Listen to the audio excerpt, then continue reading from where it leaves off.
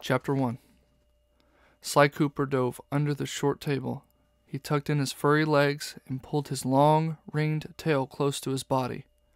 The guard snorted and stopped in mid-stride, aiming his flashlight in Sly's direction. The beam washed over the table, but Sly was safely hidden. With a final snort, the guard continued down the dark hallway. Sly squirmed out from under the table. He crouched low and snuck up behind the tall warthog guard, extending his long cane. Using the cane's hook-like handle, he carefully reached into the guard's back pocket. With amazing speed and skill, Sly pulled out a small brass key. The guard continued on his patrol, unaware of what was going on behind him. With the key safely in his leg pack and the guard out of sight, Sly continued on his mission. He ran up the nearby stairs to the top floor of the building. Sly Cooper was no ordinary thief. He was a master thief. In fact, he came from a long line of master thieves, which meant he stole only from master criminals. That's why Sly Cooper stole only from the biggest criminals in the world. He was very good at it. In fact, he was the best. Sly reached the top of the stairs. He slowly poked his head into the dimly lit hallway. Tall bookshelves lined the corridor, and chandeliers hung from the ceiling. Shafts of moonlight poured through a few small windows along the exterior wall. Oddly, there were no guards patrolling this level. This is too easy, Sly thought. He stepped into the moonlight and crept down the hall. As he traveled, the door at the opposite end of the corridor came into view. That was his goal, Dimitri's office. Dimitri was a former art student turned art forger. His goons often stole priceless works of art from all over the world. Then Dimitri's foragers would copy them, and the lanky lizard quickly made a small fortune selling the fake fine art. With his riches, he had built several nightclubs all over the world, making him an underworld celebrity. Sly had recently learned that the lizard had stolen another priceless piece. The raccoon was going to relieve Dimitri of the terrible burden of ownership. Unfortunately, the master thief soon realized why no guards patrolled this level. He halted in front of several thin security beams. The crimson lasers crisscrossed the floor in front of him. There were so many of them, there was no way he could merely step over them. He had to find another way. I always like a challenge, Sly said to himself. He adjusted his hat and sprung into the air, performing a mid-air somersault and hooking his cane onto one of the chandeliers. As he dangled above the security beams, he swung back and forth, gaining momentum. Then he unhooked himself and soared from one chandelier to the next one. Gaining more momentum, he swung onto the next one, and then onto the next. When he came to the last chandelier, he saw that the door was still too far away. If he leaped off the swinging light fixture, he wouldn't make it. He'd hit the security beams and set off the alarm. Sly spun to his left and rocked toward the nearby bookcase. He leaped off the chandelier and landed on the top shelf. The bookcase creaked under his weight, but it held. With his back to the wall, he shuffled toward the end of the hallway. As Sly neared his goal, he heard a clinking sound. He cranked his neck, and he saw a glass bottle one shelf below. It wobbled back and forth with each step he took. Sly knew this was no ordinary bottle. It was a clue bottle. He could tell by the scrap of paper juttering from its mouth.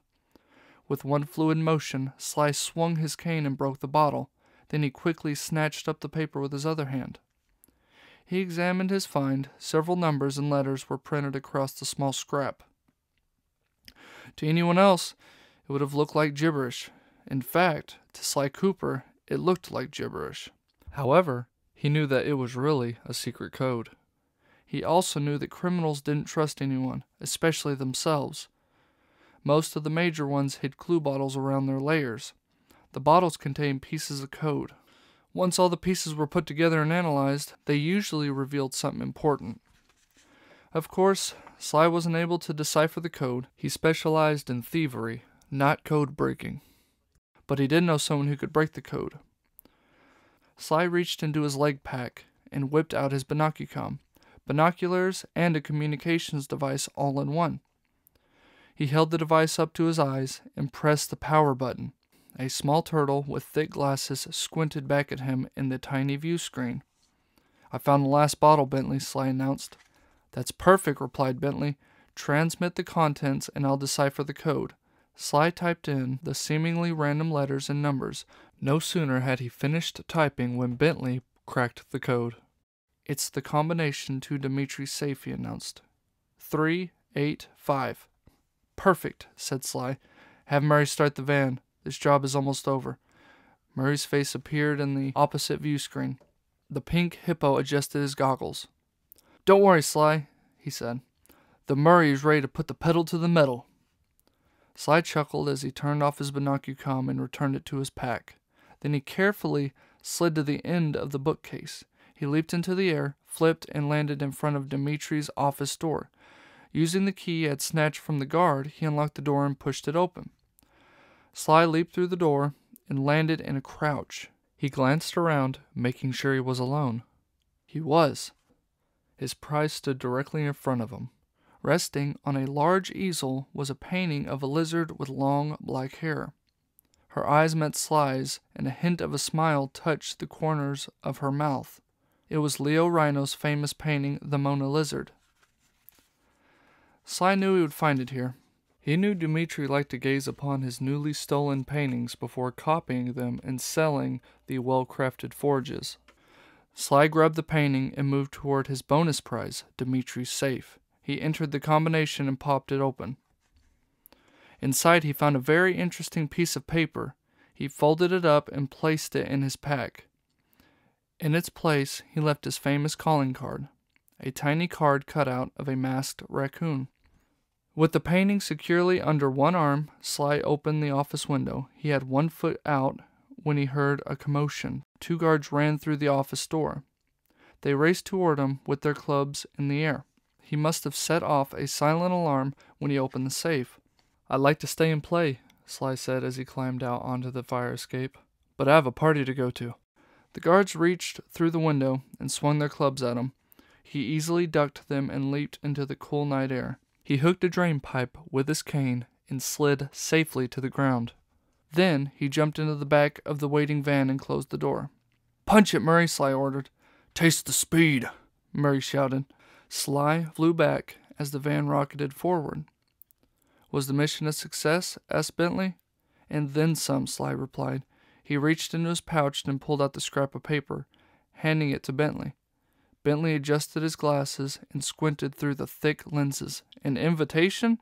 "That's right," said Sly. "Pack your bags, boys. We're going to Monaco." Chapter 2.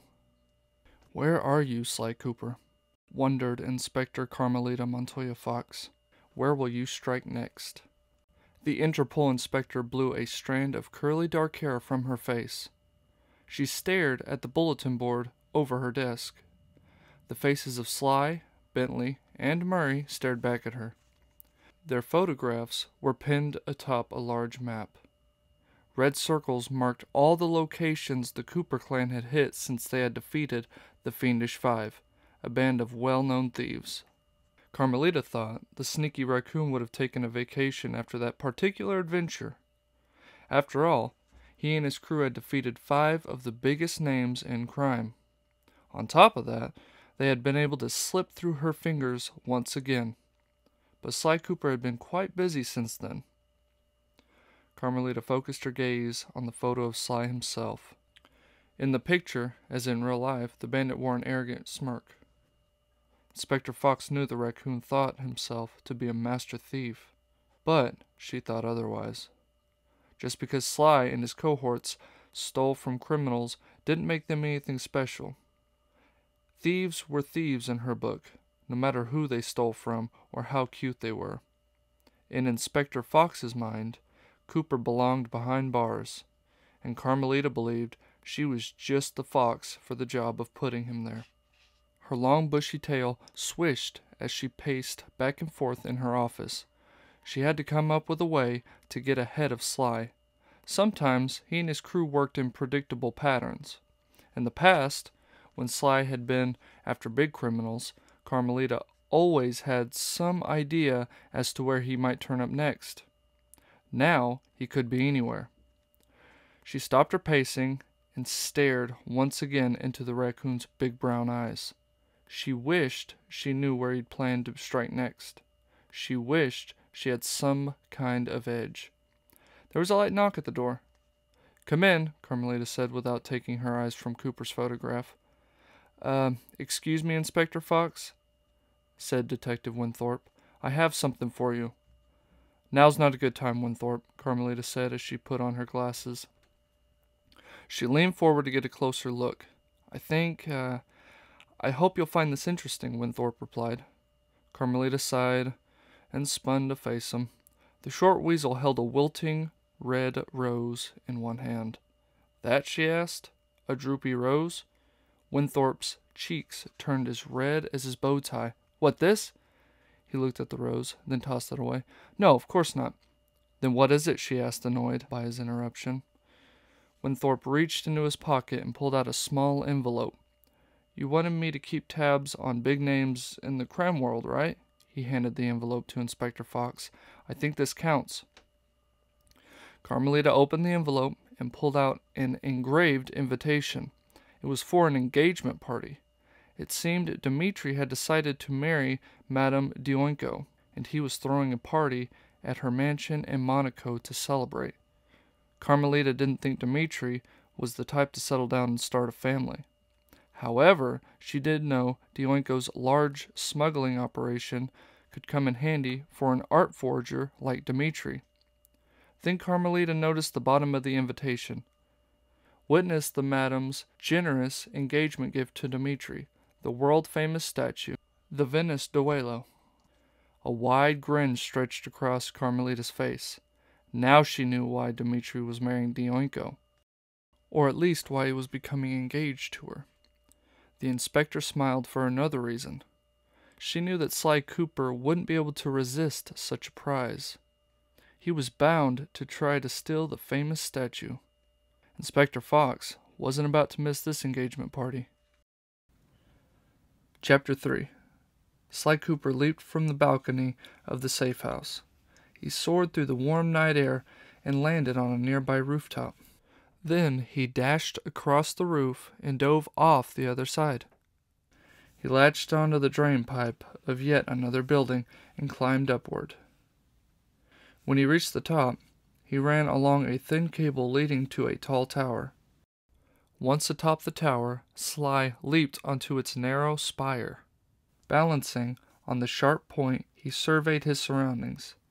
The city of Monaco was buzzing with nightlife, its citizens chattering happily as they strolled to and from restaurants, nightclubs, and parties. Their cheery voices blended with soft music and crept up to the rooftops.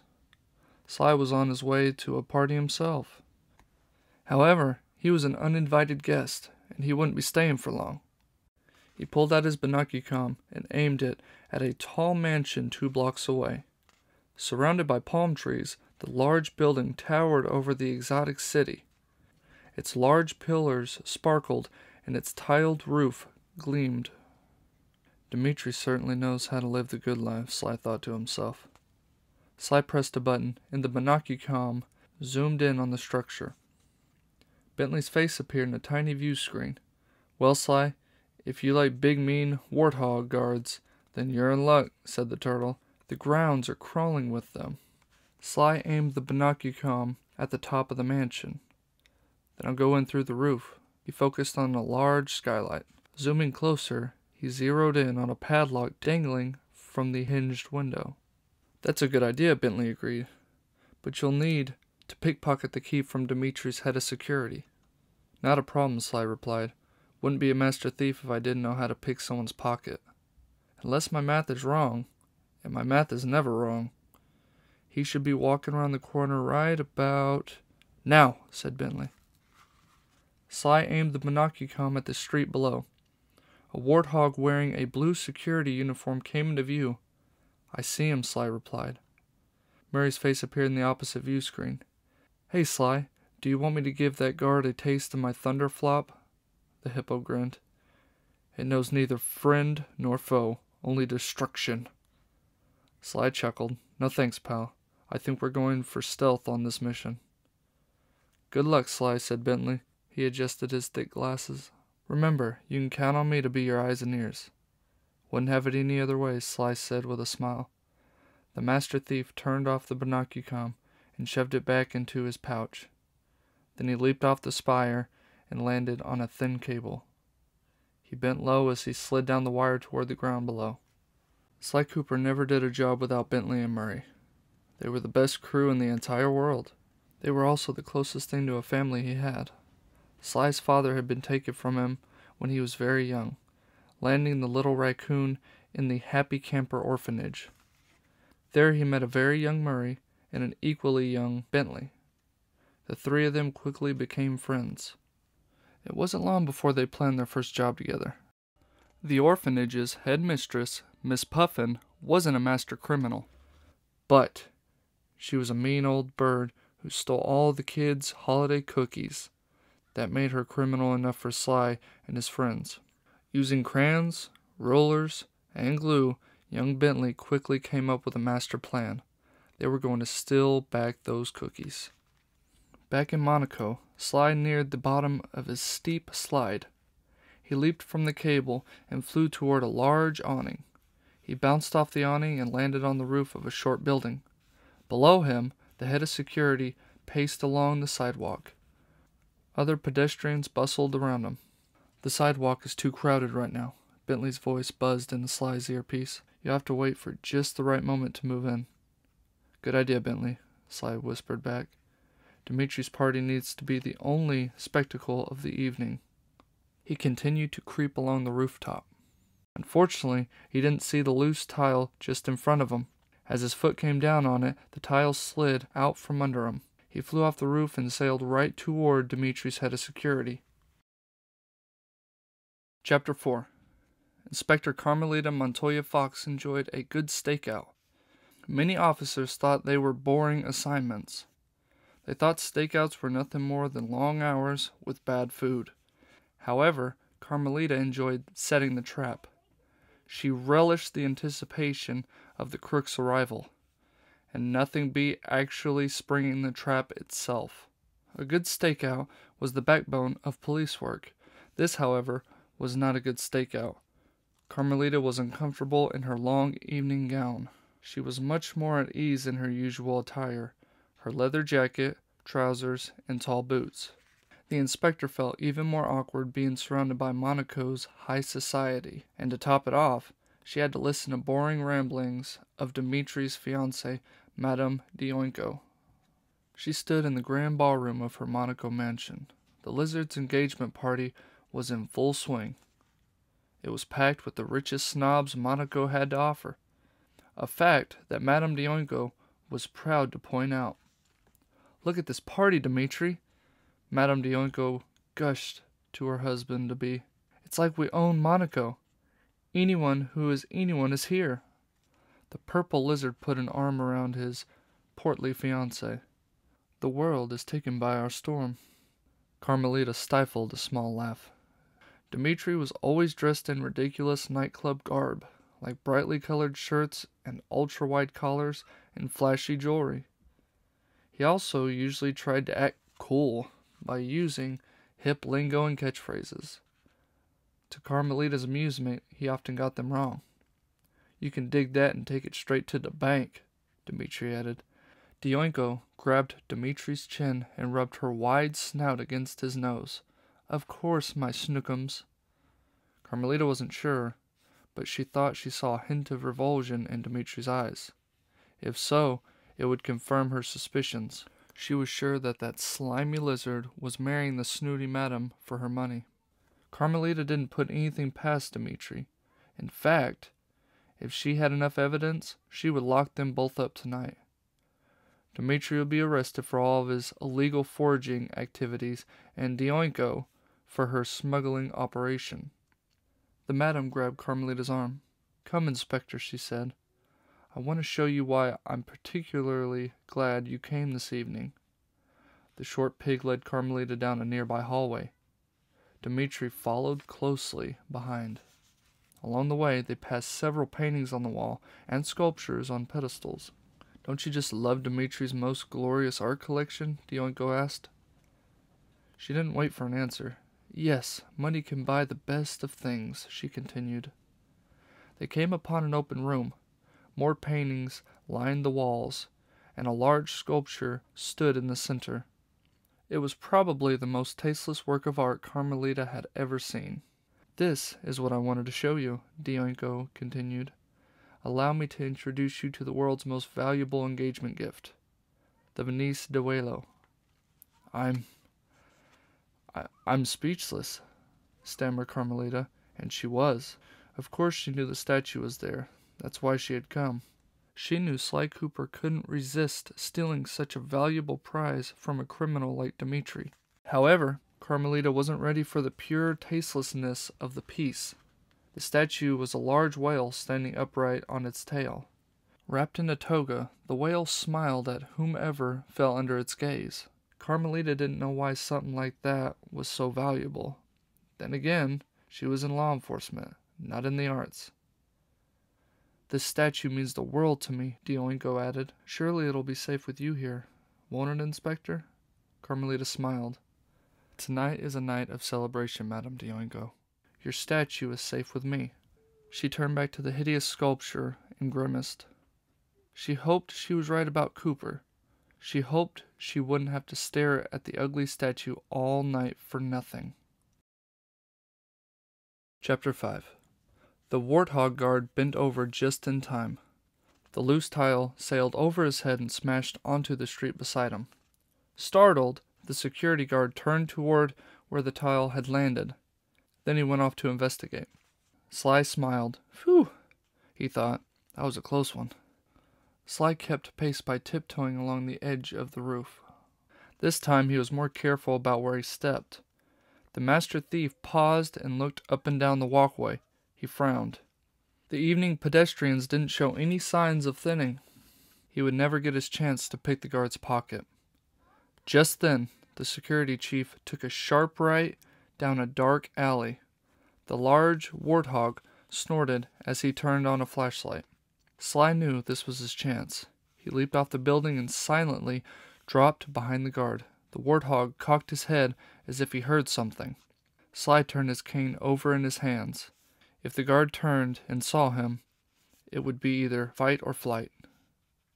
Since Sly really needed that key, it would have to be fight. The guard snorted once more, then continued down the dark alley. With cautious steps, Sly crept up behind him. He carefully extended his cane, gently dipping the handle into the guard's back pocket to snatch the key. Sly froze and let the large warthog continue to lumber down the alley. With the key safely stashed in his leg pouch, Sly hooked his cane onto a lamp post. He climbed up the post and back onto the roof of the short building. He dashed across the roof toward Dimitri's mansion. When he reached the edge of the roof, he launched himself into the air, soaring toward the taller building. At the last second, Sly extended his cane and latched onto a drain pipe. Then he placed the cane in his mouth and grabbed on with both hands. He quickly scrambled up the pipe toward the roof. Sly peeked past the roofline.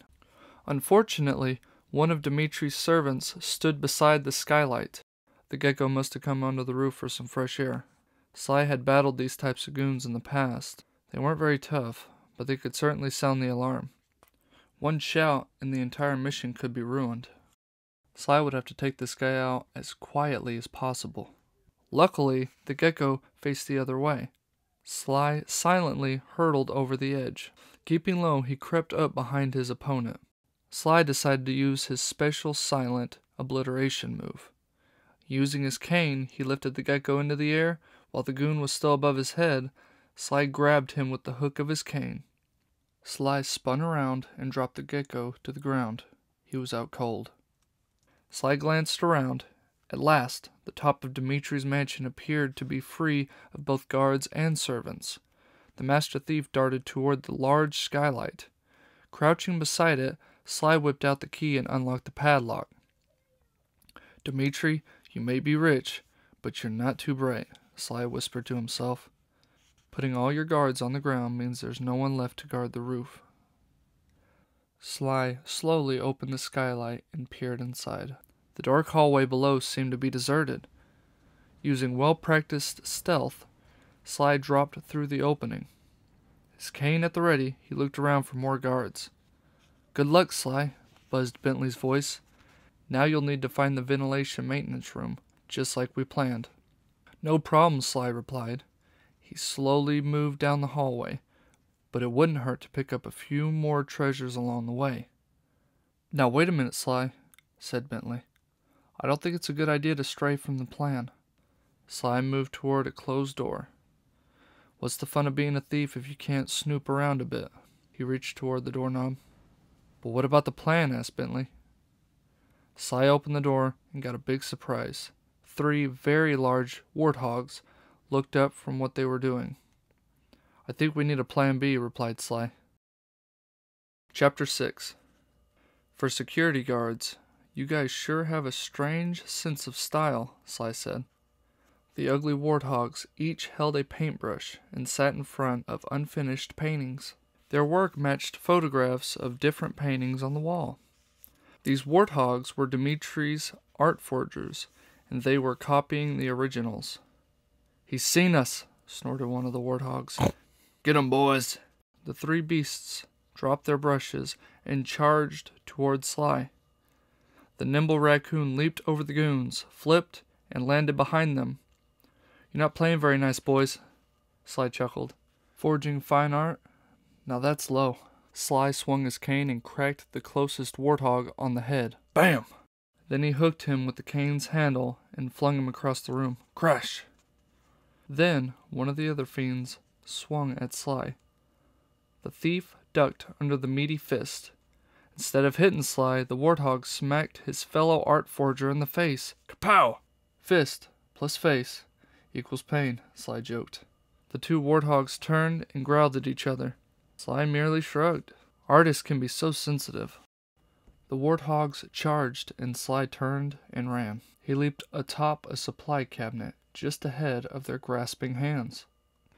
Then the thief sprang off the top of the cabinet and flew backward toward the center of the room.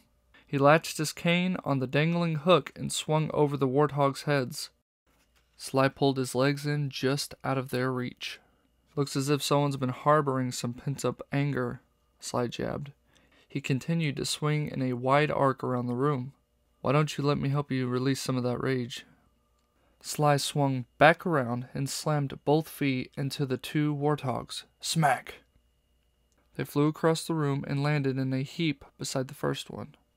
All 3 were out cold. Sly unhooked his cane, backflipped, and landed gracefully on the floor. "All right. Back to the schedule. I didn't come here to teach the ethics of art forgers."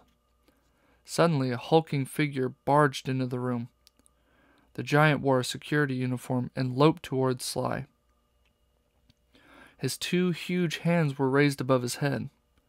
Before he knew it, Sly was swept up in those 2 powerful arms. He tried to squirm free, but it was no use. "You're okay," yelled Murray. "We were worried about you." Sly could barely breathe as Murray squeezed him tighter. "Okay, big guy," Sly grunted. "You can let go now." Murray dropped him and Sly caught his breath. "What are you doing here?" he asked. "I can handle 3 measly little art forgers." When you call for Plan B, Bentley did what any good genius would do.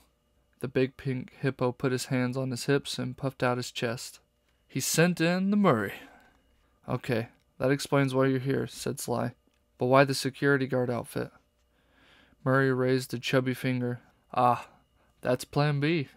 He reached behind his back and pulled out another blue uniform. Sly smiled.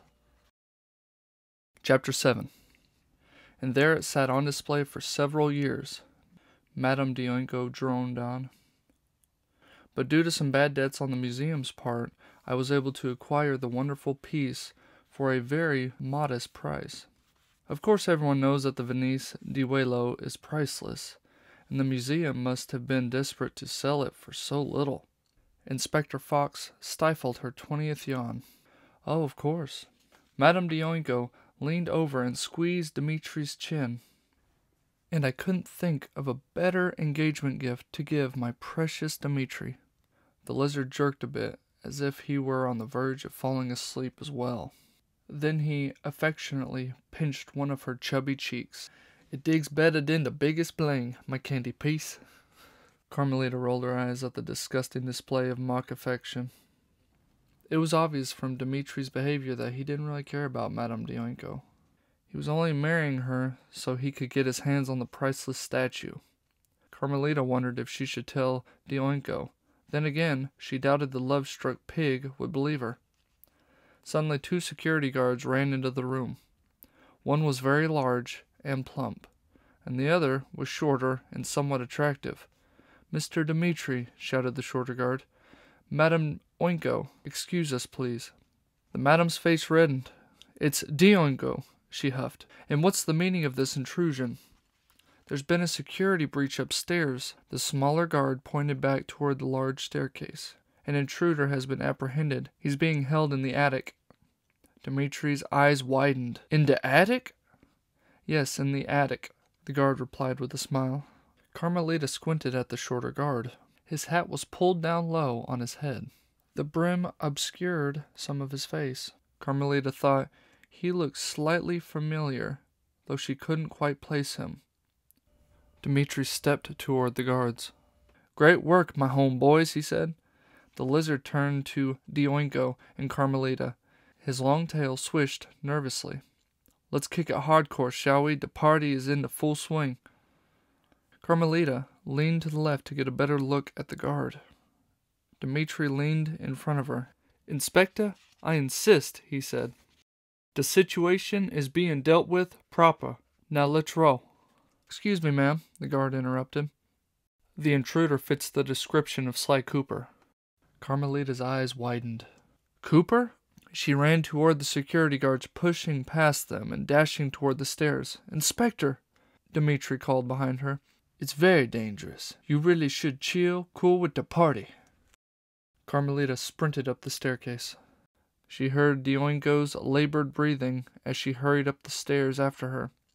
"A real criminal," said Dioinko. "How exciting." I guess we both can't be flaking at the party," Dimitri stammered at the bottom of the staircase. "I'll, best be checking just to see that things are grooving." "Always thinking, Pumpkin," Dioinko replied. "I'll see you soon." Inspector Fox raced up 3 flights of stairs toward the attic. When she reached the top, she saw a closed door in front of her. As Dioinko panted up behind her, Carmelita kicked open the door. "I have you now, Cooper," Inspector Fox shouted. She charged into the room to find it torn apart. Broken canvases and easels were strewn everywhere. Ruptured paint tubes littered the floor, and paint was splattered all over everything. Several tattered photos of famous paintings hung from the walls. It looked suspiciously like what was left of a forging operation. Madame Dioinko gasped. "Dimitri, a forager?" she shrieked. "It can't be." "It sure seems that way," said Carmelita. A raspy sound caught the inspector's attention. She turned to her left to see 3 unconscious warthogs. They were tied up and looked as if they had lost a fight. One was snoring very loudly. Dioinko knelt beside the warthogs. "But I thought they said Sly Cooper was tied up here." "They did," Carmelita's eyes narrowed. "But it appears we've been led astray."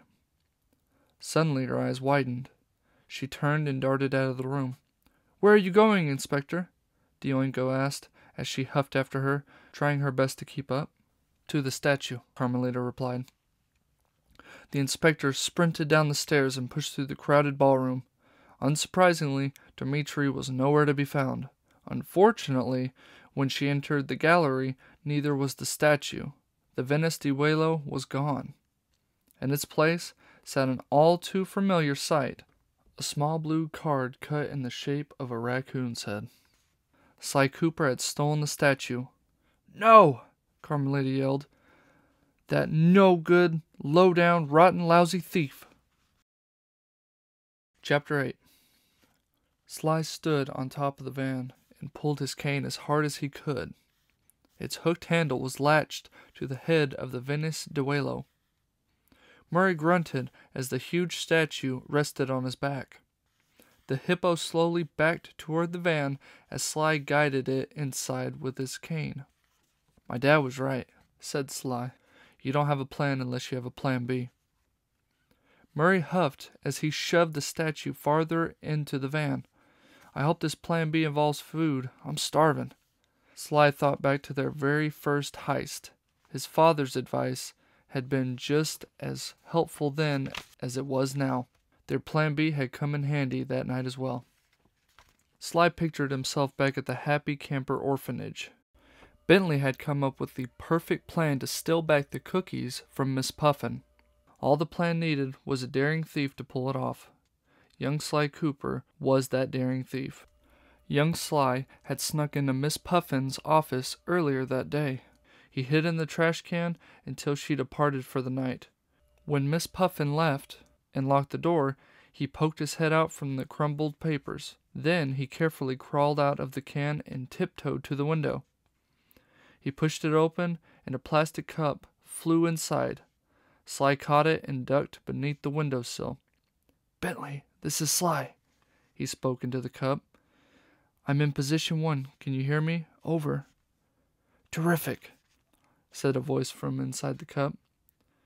"My ingenious cup communicator is working flawlessly." Sly held up the cup. A long string led from the cup and out the window.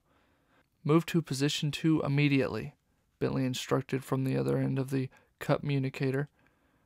"Operation Cookie Connection has begun." Sly rose and peeked out the window. He saw Bentley holding the other end of the cup communicator. The young turtle sat in a wagon full of electronic equipment he had made himself, using different parts from electronic toys. Murray sat on the large, tricked-out tricycle in front of the wagon. Bentley's wagon was tied to the back of the tricycle. The hippo had his feet firmly on the pedals. Even back then, Murray had been an eager getaway driver. Sly turned his attention back to the office. He gazed up at the tall bookcase. A plump cookie jar sat at the very top, far out of reach. The young raccoon licked his lips and flicked his tail. He could almost taste those cookies. He quickly began to rearrange some of Miss Puffin's furniture. Bentley's plan was brilliant. He had calculated that the operation should take no more than 3 minutes and 42 seconds. That was the average time between Miss Puffin's leaving for the night and the arrival of Scary John the janitor. They had planned and timed the caper perfectly. Sly's father would have been proud of them that night. Sly placed a tall floor lamp next to the bookshelf. Then he pushed Miss Puffin's desk toward the lamp. That wouldn't have been a problem for Sly Cooper, Master Thief. But for Sly Cooper, young orphan, it took a while. The desk seemed to merely crawl forward as Sly heaved with all of his might. When the desk was close enough, Sly jumped on top. Breathing hard, he picked up his end of the cup communicator. "Okay, Bentley, everything is all set." "You don't have the cookies yet?" Bentley's voice asked, panic in his voice. "Abort mission. We've run out of time." Sly looked at the cookie jar. He tightened his lips. He wasn't letting the prize get away. Sly got a running start and dove off the desk. A master thief must adapt and think on his feet, he thought to himself. He grabbed the hanging chain switch on the lamp. The light clicked on as the weight pulled it down. Sly swung his legs out and let go. Then he soared toward the top of the bookcase and grabbed the top shelf. His hands were inches away from the cookie jar. Sly held on with one hand as he pulled out the plastic cup. "It's okay, Bentley," he said. "I'm almost at the cookies." Sly looked over his shoulder at the floor below. It was a long way down. He swallowed hard. This didn't look so high from way down there. "You're out of time," Bentley shouted. "Get out of there while you still can." "Hold on, guys," Sly said as he pulled himself onto the shelf. He took off his hat and wiped his brow. He turned and removed the lid from the cookie jar. He reached in and grabbed a handful of cookies, then froze. There were footsteps outside. "I hear someone," he whispered into the cup. "Is that one of you guys?" "No, we're both outside the window," Bentley replied. Sly's eyes widened as he heard the sound of a key jiggling in the lock. Then that must be Scary John, the janitor. Chapter 9. Terrified, young Sly Cooper sat at the top of Miss Puffin's bookshelf. He watched as the door's deadbolt spun with a loud click. Then the doorknob began to turn. Sly didn't have time to climb down and jump out of the window. He would be caught for sure. "I'll save you, Sly," Murray yelled from outside. "Just leave it to the Murray." "Plan B," Bentley's voice yelled from the plastic cup. Sly had just put on his hat when he felt the communicator jerk in his hand. Luckily, he tightened his grip as the string pulled taut. The door to the office slowly creaked open, and Sly was jerked off the bookshelf. As he flew out the window, he saw Bentley holding tightly to the other end of the string. Murray pedaled fast as he pulled them away from the building. "Whoa!" Sly yelled as he flew through the air. Murray pulled them across the playground and down the hill. Soon they were out of sight of the schoolhouse, but they were picking up speed. Bentley?" Murray yelled. "How do you make this thing stop?" "I would recommend using the brakes," Bentley replied. The little turtle tumbled about inside the wagon. "But unfortunately, I haven't installed any yet. That was going to be my project for next week." At that, the tricycle slammed into a large oak tree. Sly let go of the communicator and flew through the air. Murray somersaulted over him and tumbled across the grass. Bentley pulled his arms, legs, and head into his shell and ejected from the wagon. He skipped across the ground before spinning to a stop. "I'm sorry, guys," Murray said, as he stood and dusted himself off. "Are you okay?" he asked his friends. Sly looked around and saw that everyone was all right. "It looks like we're just fine," he replied. "Man, are we lucky." Bentley stood and adjusted his thick glasses. "Lucky?" he asked. "We just crashed and failed our mission." "Well, we definitely crashed." Sly took off his hat. "But we didn't fail our mission." He held out his hat to show that it was full of delicious cookies. "Dig in, fellas." "Yahoo!" yelled Bentley and Murray. The three friends sat under the tree and ate their prize. After his second cookie, Sly smiled at his best friends. "This must be the sweetest tasting failed mission ever, huh, guys?" Their mouths full, Bentley and Murray simply nodded in agreement. Back in Monaco, the full-grown Sly Cooper smiled at the memory. That night, under that big oak tree, the world's greatest band of thieves had been born.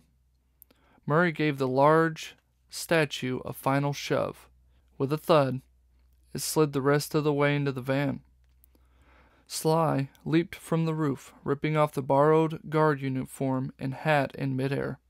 "Great job, guys," he said as he landed. "The statue is ours." He placed his blue hat back onto his head. "Now that's what I call teamwork." Sly," came Bentley's voice. "I think we have a problem." Sly peered inside the open van, just past the large statue. Bentley sat in the middle of the command center. He was surrounded by all kinds of high-tech electronic equipment, including a state-of-the-art surveillance system, a slew of super spy gadgets, and several advanced computer workstations. Bentley pointed to the simplest device in the van, a clock. "We ran 12 minutes and 37 seconds over schedule," Bentley reported. "Ouch," Sly replied. "So that means, what does that mean?" "I'll tell you what it means," Bentley squirmed in his seat. "It means that we missed our boat out of here." The little turtle rummaged through a stack of paper on the control console. He finally pulled out the boat schedule and squinted at it. "And the next boat doesn't leave for 45 minutes. 45 minutes? Murray echoed. He raised his chubby hands to his head. "Oh no, Inspector Fox will catch us for sure. What are we going to do?" "Don't worry, boys." Sly smiled and twirled his cane. "I can keep the nice inspector busy until we leave." He bounded toward a nearby drain pipe, placing his cane in his mouth as he climbed toward the roof. 45 minutes, Sly, Bentley reminded him. 45 minutes. Chapter 10. Inspector Carmelita Fox stood outside of Madame Dionco's mansion. All the guests had gone and the grounds were dark. Carmelita still wore her black evening gown, but she had slipped her brown leather jacket and tan gloves on over it. She aimed a flashlight at the ground with one hand. She held a small tape recorder in the other. Suspect Sly Cooper entered the building from the rooftop. She dictated into the recorder. It appears he entered through the skylight. The inspector walked around the back of the mansion. She came upon a set of stairs leading into the ground. They stopped at the basement door. Her flashlight beam washed over fresh footprints emerging from the top of the steps. They led away from the mansion and into the darkness. Carmelita switched on the recorder. It appears that Cooper exited through the basement. She noticed another set of footprints. Cooper always works with a team of 2 other thieves. All are experts in the field. The second set of prints was much larger. It appears as if the one called Murray helped him carry out the statues, she dictated, a note of triumph in her voice. Inspector Fox followed the trail to the dingy alleyway nearby. The footprints led to tire tracks, which she traced out from between the buildings toward a small stone bridge. Tire tracks confirm a getaway vehicle, she reported into the microphone. The suspects appear to be headed toward the waterfront. Carmelita followed the tracks to the middle of the bridge. The trail vanished where the hard cobblestones began. She knew they had crossed the bridge, heading for the docks. But they could have turned down any street along the way. She had lost their trail. Wow, he's good, she said to herself. It's a shame he's not working for the police. Now, why would I want to do that? Asked a voice from behind her. I'm having so much fun as a thief, and I really don't like donuts. Inspector Fox spun around. No one was there. Then she looked up. Cooper, she shouted. Sly Cooper sat perched atop a lamp post. Inspector Fox, said the thief, we really need to stop meeting like this. The raccoon smiled and launched himself off the lamp post. He spun in midair and landed silently on the cobblestones below. Carmelita's heart raced. She gazed into Cooper's eyes and for a moment was captured by the raccoon's handsome smile. Then she shook her head and reached into her leather jacket. She whipped out a large walkie-talkie. All she had to do was press the transmit button and call for backup. She had teams of Interpol officers combing the streets looking for Cooper and his band of thieves. One call, and they would all race to her location. Then she would finally nab the infamous Sly Cooper. The raccoon twirled his cane, then swung it toward her. Carmelita ducked, but instead of hitting her head, the cane knocked the radio from her hand. It flew through the air and slid across the stones on the far side of the bridge. There's no need for that, Miss Fox, he said. Carmelita lunged forward and grabbed his cane. She pulled him close. Listen, you ring-tailed rat, she growled. Who do you think you are? And who do you think you're dealing with? His grin widened, and her grip tightened. This isn't some kind of game, she yelled, and you're not going to get away with it this time. Inspector Fox stared into his eyes a bit longer. Then she growled and pushed him away in frustration. Sly brushed off his shirt, then casually leaned against his cane. You know, I only steal from master thieves, he announced. I never take anything from hard-working citizens you love so well. Sly pushed his hat back on his head. So when you think about it, we're kind of on the same team. Without the donuts, of course. Don't get me started, yelled the inspector. Where do you think those other thieves get their loot? She pushed a finger onto his chest. They steal it, so I don't care where you think you sit on the thief food chain. You're still breaking the law. Sly sighed and strolled to the bridge railing. Do you remember the first time we met? He asked casually, changing the subject. At the opera? Carmelita crossed her arms and narrowed her eyes. How can I forget? Sly chuckled. Yes, I do like to leave an impression. The raccoon leaned on the railing and peered toward the river. You were pretty unforgettable yourself that night. Sly turned to face her. He stretched both arms across the railing and leaned back. And could we have asked for a better place for a first rendezvous? Paris, the city of lights. Carmelita laughed. City of lights? You were lurking in the shadows, looking for your next prize to steal. Inspector Fox thought back to when she first met Sly Cooper. She remembered him as a burglar, with clumsy tools and ragged clothes. Of course, her memory could have been exaggerating things a bit. On the contrary, my dear Inspector, Sly challenged. I was out enjoying the night air. Carmelita laughed. Try your smooth talk and charm on someone else, Cooper, she retorted. You were on the roof of the Paris Opera House that night, and you were up to no good. Sly's jaw dropped. Me? Up to no good? He placed a hand on his chest and smirked. Why, I was merely taking in the fine architecture. You were planning how you were going to rob the opera house blind. Carmelita's smile was gone. She tightened her lips. It was the biggest night of my career, and you almost ruined it. Chapter 11. Sly sighed. Carmelita Fox looked especially pretty when she was angry. He watched as she blew a strand of hair out of her face. I remember that night well, he said. Sly pictured himself leaping gracefully across the Parisian rooftops toward the opera house.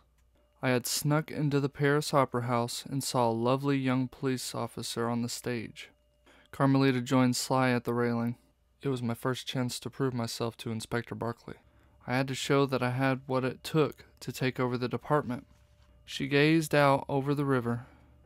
All I had to do was secure the Paris Opera House and protect the Diva Diamond. Then Barkley could retire happily, knowing he had made the right choice.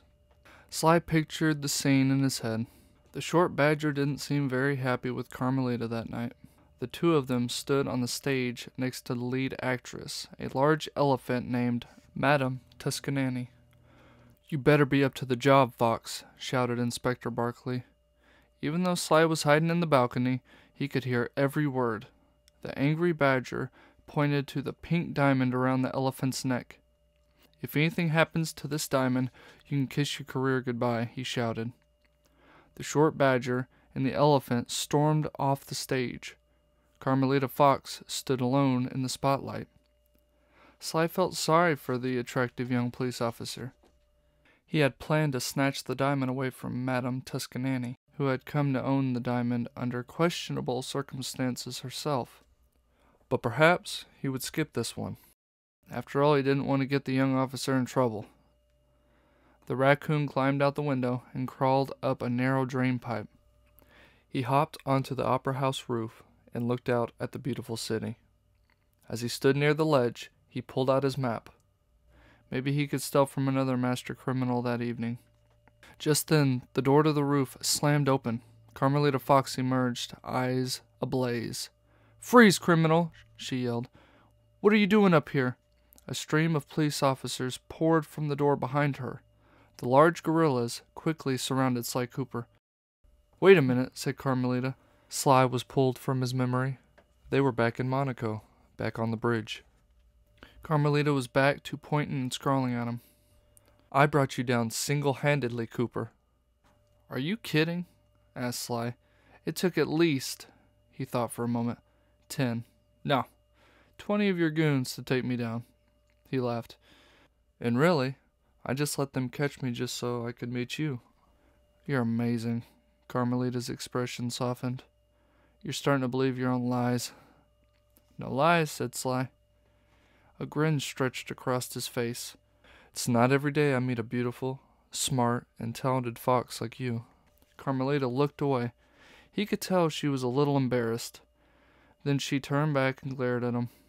"If you really wanted to meet me, then why did you escape and make me look like an idiot in front of my boss?" Sly winced as he remembered what happened next. Carmelita had tied him up and hidden him away in a janitor's supply closet. She planned to keep him there until the show ended later that night. "I got lucky," Sly replied. "The janitor happened to let me out." "Do you have any idea how much trouble you got me into?" asked Carmelita. "Yes, I do," he replied. "That's why I tried to help." Sly pictured himself back in Paris, inside the opera house, locked in the janitor's closet. Carmelita had bound him tightly with a thick rope. But how was she to know that she wasn't tying up any ordinary thief? No mere ropes would hold a master thief. Sly had quickly cut them. However, a locked closet door was a different matter. Luckily, The janitor arrived to take care of that. "Hey!" the janitor yelled as Sly popped out of the tiny closet. "Thanks for your help, pal," said Sly. He darted past the old dog and leaped into the air. "And you're doing a fine job here. Everything is very clean." Sly grabbed a nearby rope and swung his cane. The hook sliced through the rope, and the heavy sandbag fell toward the floor. Holding the opposite end of the rope, Sly was hoisted into the air. He let go of the rope and soared toward the catwalks. He landed gracefully on the rickety framework hanging over the stage. The cunning raccoon had dashed out of sight just in time. Inspector Barkley, Carmelita, and Madame Tuscanini ran into view. They headed straight for the open closet door. The short badger picked up a piece of cut rope. He waved it over his head. "So where's your thief, Miss Fox?" "He was here a minute ago," Carmelita stammered. Barkley pointed to the empty closet. He trembled with anger. "And what kind of police officer stashes a crook in a janitor's closet?" The short badger pushed his face close to hers. "Perhaps I was wrong about you," he growled. "If you can't handle a single petty criminal, how can you be head of an entire department?" Petty criminal, Sly thought. There's no need for name-calling. Madame Tuscanini put a hand on her pink diamond. "Now that there's a thief on the loose, I'd better put the diva diamond in my safe," she said, frowning at Carmelita. Then she stormed off, the ground shaking with each step. "I'd better go too," Inspector Barkley added. "Someone has to protect that diamond."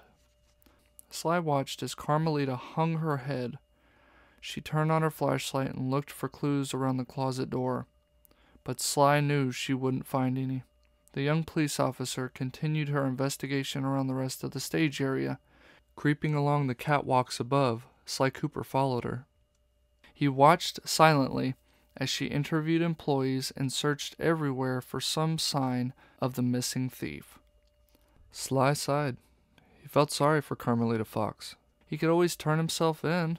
That would certainly help her. Then again, no self-respecting master thief would simply turn himself in. There had to be a better way. Sly crouched on the catwalk, lost in thought. Carmelita turned a corner and walked out of sight. Sly was about to follow her when he saw Madame Tuscanini's dressing room door open. He expected to see the large elephant. Instead, out stepped the show's stage manager, Pierre. The short aardvark poked his head out and suspiciously looked around. When he was sure the coast was clear, he crept from the dressing room. In his hand was the diva diamond. The stage manager was stealing it for himself. Pierre ducked around some flat scenery pieces and out of sight. Sly sprung into action. He leaped to another catwalk, and then soared into the air, flipping and landing silently on the stage below. He hid behind another flat set piece. With his cane at the ready, he listened for the stage manager. As the aardvark's footsteps grew louder, Sly held out his cane. Sly chuckled. "Watch your step." The thief tripped and landed with a thud as Sly caught the diamond in midair. Pierre was out cold. Chapter 12. A shrill scream trumpeted throughout the theater. Hiding near the side of the stage, Sly watched as Madame Tuscanini charged onto the main stage. Inspector Barkley followed her closely. The two found Carmelita in the center of the stage. Barkley rounded on Officer Fox.